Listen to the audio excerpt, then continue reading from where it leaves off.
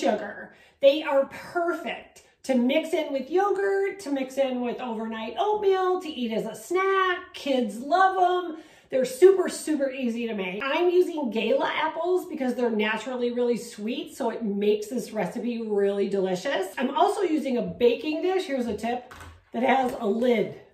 Because then when they're done baking and they cool off, you can just pop the lid on it, put them in the fridge, and that's all there is to it. There's no mess to clean up. Also, another tip, in my small baking dish, I was only able to fit 4 apples. So if you're using a larger baking dish, you could probably get 6 or 8 apples in that baking dish.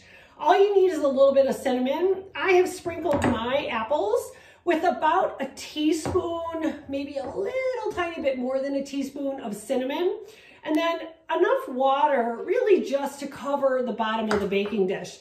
And then you're gonna wanna mix this all together so the cinnamon gets all mixed up in with the apples.